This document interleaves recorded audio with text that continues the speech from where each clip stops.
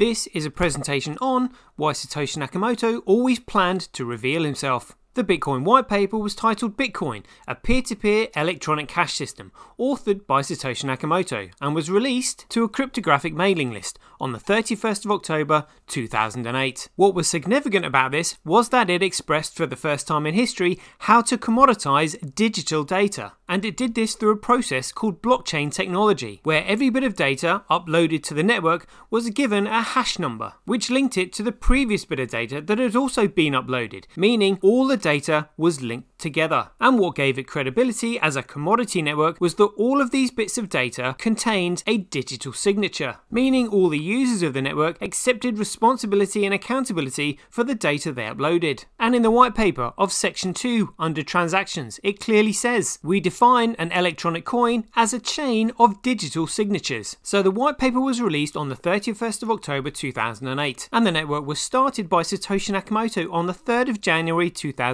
with the creation of the Genesis block. And from this moment forward, every single chain of digital signatures leads back there. So in the same way that all roads lead to Rome, all chains of digital signatures lead back to Satoshi Nakamoto. It was on the 23rd of April 2011 that Satoshi Nakamoto wrote one of his final emails to Mike Hearn, in which he said, "I've moved on to other things. It's in good hands with Gavin and everyone." And as we know now, the other things that he'd moved on to was blockchain IP. It was shortly after this, on the 9th of June of the same year, that Dr. Craig Wright is first referenced in relation to Bitcoin. This reference was stated in the creation of the Tulip Trust, that we now know contains what are called the Satoshi coins. The Tulip Trust document states to whom it may concern, and CC'd in Dr. Craig Wright. It reads, "I acknowledge the trust and the transfer of Bitcoins to this trust. I have full control of all software and the keys used to manage Bitcoin as of this date, Thursday, the 9th of June 2011. It carries on. It is agreed that I,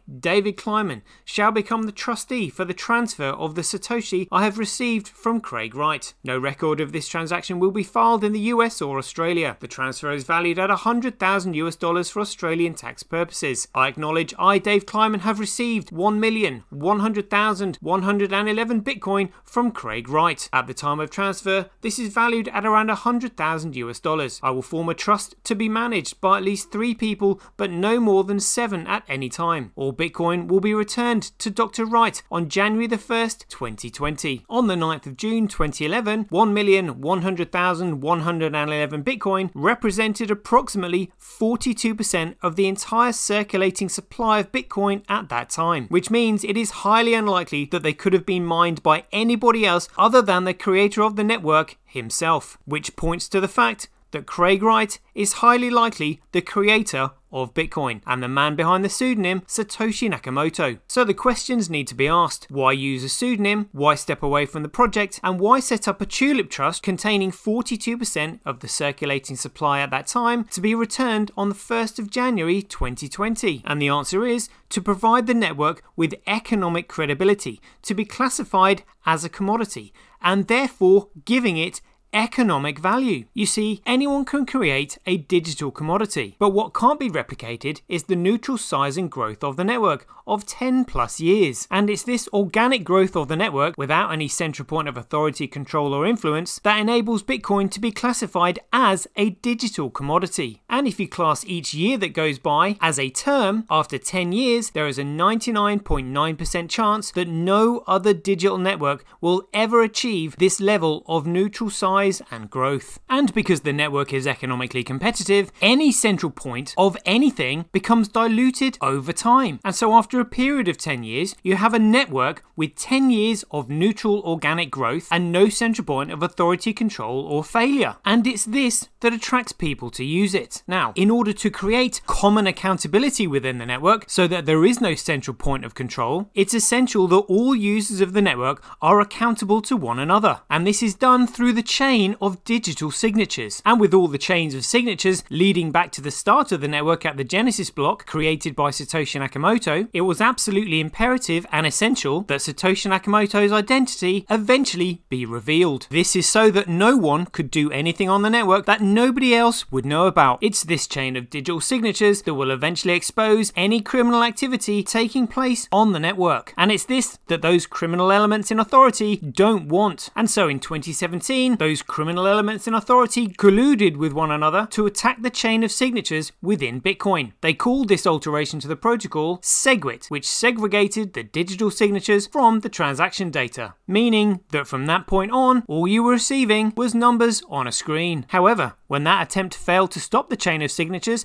another attempt was tried again, this time in 2018, and the fork was called BCH, which stood for Bitcoin Cash. And this is why the original protocol and genuine Bitcoin, with the only chain of signatures that goes right the way back to the Genesis block, is now called Bitcoin Satoshi Vision and abbreviated to Bitcoin SV, and has the ticker symbol BSV. In a court filing, Craig Wright stated that the keys to the Tulip Trust were returned to him via bonded courier on the 14th of January 2020, and has since been to court numerous times to prove who he is. It was on the 28th of June 2021 that Craig Wright's solicitors put out a statement saying UK court awards Bitcoin creator default judgment in Bitcoin copyright infringement claim, where Craig Wright was awarded copyright to the Bitcoin white paper, as an anonymous Bitcoin blogger named Cobra refused to defend the claim. A few months later, in November of the same year, a UK High Court judge, Martin Chamberlain, ruled that comments made by podcaster Peter McCormack that called Dr. Craig Wright a liar and a fraud in 2019 caused serious harm to Wright's reputation, and ordered Peter McCormack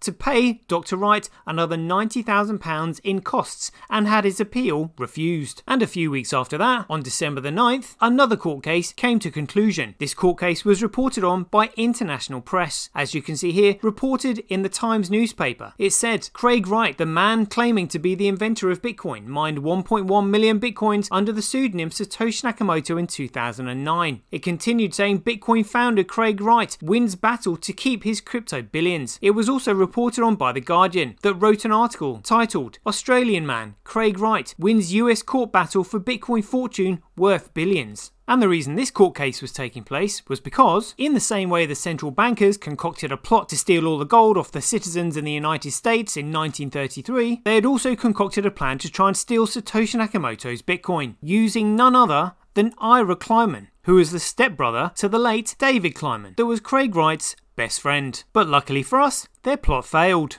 However, many people are still blissfully unaware of the fraud that was perpetrated on the Bitcoin network on the 24th of August 2017, when SegWit was implemented and the alternative protocol stole the ticker symbol BTC along with the market price. There are going to be a lot of people asking a lot of questions when they eventually find out. And so it's because of these 2 points that 1, all chains of signatures lead back to the starting point, which is Satoshi Nakamoto, and the fact that Dr. Craig Wright arranged for the Tulip Trust to be created and returned back to him on the 1st of January 2020, that we know Satoshi Nakamoto always planned to reveal himself. And if you're wondering why the trust was called the Tulip Trust, well, I have my own suspicions, and I think this might be it. If we look back in history at the largest and most famous financial bubbles, we can see the most famous one, being the Tulip Bubble of the 1600s, pales into insignificance into the bubble that is BTC. I suspect Satoshi Nakamoto knew that the bankers would try to corrupt it, which is exactly what they've done, which means the entire market of BTC is now one financial bubble, and that the Tulip Trust was initially created to prove Craig Wright was the creator of Bitcoin and had the intention of bursting it. So hold on to your hats, it's gonna be a bumpy ride. To find out more about Bitcoin, there are links in the description. There is a brief history of Bitcoin, the rise and rise of Craig Wright, shining a light on sovereign electronic cash, farmers' food supply and money, getting started in Bitcoin, what happened to Bitcoin, how can Bitcoin defeat the Cabal, and Silverfish. I wish you love and light, and all the best in everything. Yeah, I'm not surprised I wasn't asked why I'm convinced Craig is Satoshi. I posted on Reddit, he signed in my presence using the private key from block number 1, the very first mined Bitcoin block, on a computer that I'm convinced had not been tampered with, on software I'm convinced that had not been tampered with, a message of my choosing. And so that kind of sealed the deal for me, convincing me that he does have that private key. My interactions with him feel like this is the inventor of Bitcoin.